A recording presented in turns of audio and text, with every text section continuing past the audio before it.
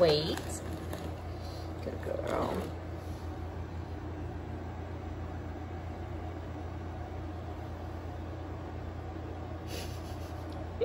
That's a good girl. Okay. Get it. Get it.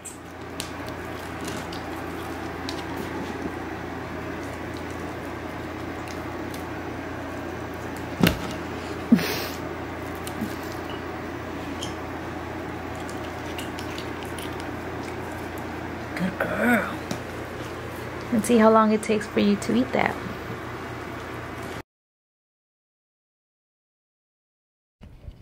Hey guys, okay, so the reason, oh, you know what? Before I start that, let me just tell you this.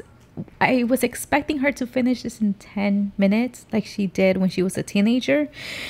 She is almost 4 months, I wish. She is almost 4 years old. So she's not eating it as fast as she used to.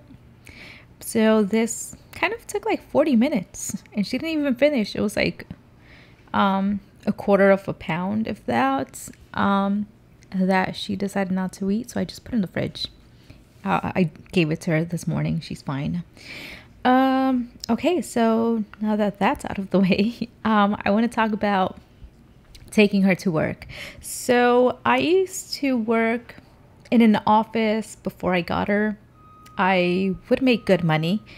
And after I got her, I decided to just start working at dog facilities. And I did get a pay cut from that. And I thought it was worth it as long as I get to bring my dog. Little did I know, because of the breed, I couldn't take her with me to certain jobs. Yeah, I kept going from one job to another in the hopes of being able to bring her, but at the same time grow, because I did kept climbing the ladder. I have been manager in different places, just different things like that. So finally, I reached a point where I was the manager somewhere, and even us, we couldn't bring our dogs every day to work just because the grooming place was very busy. Sometimes there weren't enough kennels for our dogs, so kind of like days like Fridays and Saturdays, we weren't able to bring them. Most dog training facilities close on Sundays, which I've always been lucky. Besides that, I was just able to bring her like 2-3 times a week. And then the dog training facility where I worked at just a month ago, nobody could bring their dogs, so that's something else. But now that I'm working at this new place, I'm able to bring her every single day. There's enough kennels and she gets like free treatments.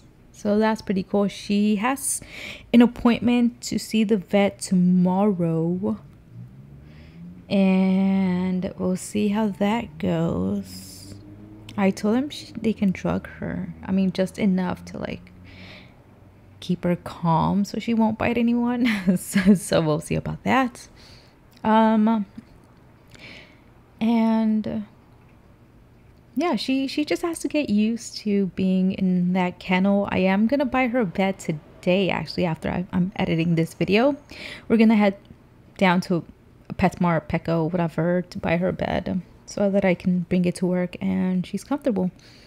But as you notice, she was overexcited to see me when I picked her up from my shift. That's not cool. So I just have to get her used to knowing that I'm not abandoning her. I am leaving her there, and I do have 3 breaks throughout my shift. So I'm constantly going to check up on her, taking her out for potty breaks, stretch her legs, walk around, run around.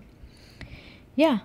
So she'll get used to it. When she does, it'll become a habit, and I won't have to stress as much to exercise her before and after work. Obviously, I'm still gonna take her out, but I'm not stressed about it anymore.